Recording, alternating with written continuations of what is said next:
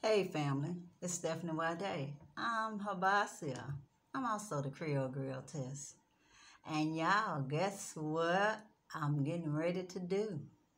By popular demand, since I'm in the motherland, coconut conversations, y'all. Yeah, coconut conversations. Nothing like a fresh coconut in the motherland. This is the jelly coconut. And this is exactly how they sell them to you, except they have plastic over them, y'all, of all things. Plastic, yes.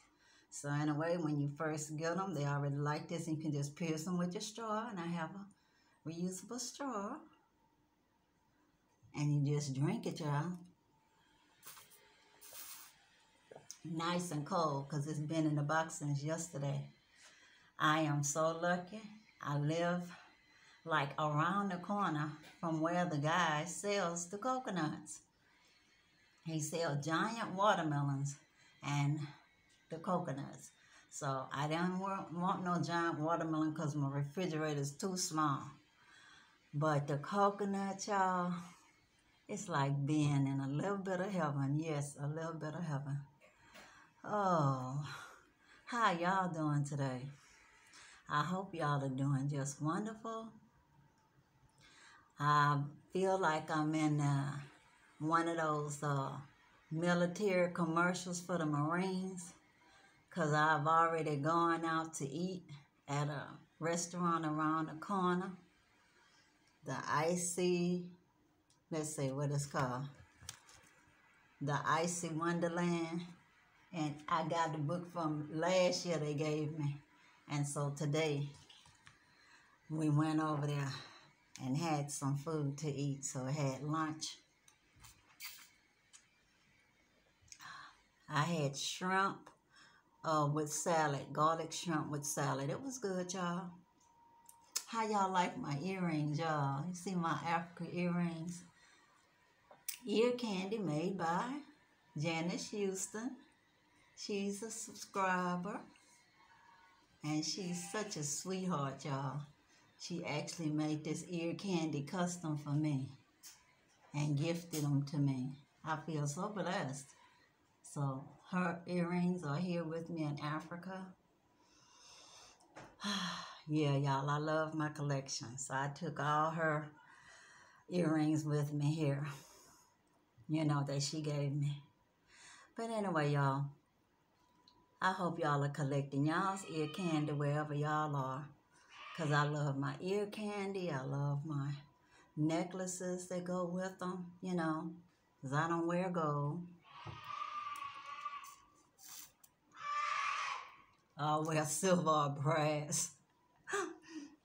You hear neighbors outside, they go to show you. You're in Africa, y'all. You never know what you'll hear. You might hear a goat doing something. Now I hear a woman screaming. We not really in the country, but she probably from the country, the village. But she's screaming so loud. And this is like a gated area where all the embassies are, like the Guinea embassy and all of that. Big old international schools, for rich ambassador children. So walking in a street is no big deal, compared to the people in their little palaces. I'm a pauper. So can walk the streets freely and speak like you're in Texas. Hey, how you? Fine, and you? Sure, you can start talking what is that? How Farrakhan be saying, Assalamu alaikum and alaikum salam. But I tell you, when you do that, that opens up another can of worms. Then they want to be talking a mile a minute about something else. And then you don't know what they saying. So I just decided to keep it real this time and just let them know up front I speak English, and I get the response of, I'm fine, and you? So apparently our ancestors had some retentions from here, because that's the response. How you? Hey, how you? finding you. So that's what they say when they speak in English. So you'll fit right in if you're from the South. Now, if you're from a place where they don't speak much, get ready, get ready, get ready, because that's what they do. Otherwise, you're considered antisocial. And if people offer you tea, especially if you have Airbnb or somebody that's your friend, if they offer you tea or coffee, for the love of the Most High, drink something, because it's an insult not to. You know, if you don't drink coffee or tea, say, I'll take water, and then they'll bring you a bottle of water. But I sit down, I drink tea with the host here. She's very nice. It's good when people sit down and talk to you. Then they get to know a little bit about you. You get to know a little bit about them. Then you don't seem so threatening to them. Because everybody has a fear of the unknown. Nobody around can say they don't have a fear of the unknown.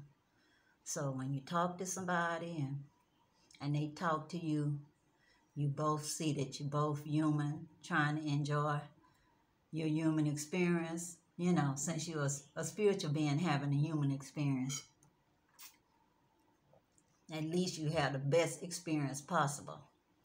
If you just go along with the customs in the area. So that's one of them. It's just a little tidbit, y'all. That's all. And then when you have friends, if they offer you to do something fun, by all means, figure out a time when you can do that. Of course, you got to realize you have things you got to do, so do that. So anyway, guys, I tell you, I've been getting such a good sun since I've been here. I feel like rejuvenated.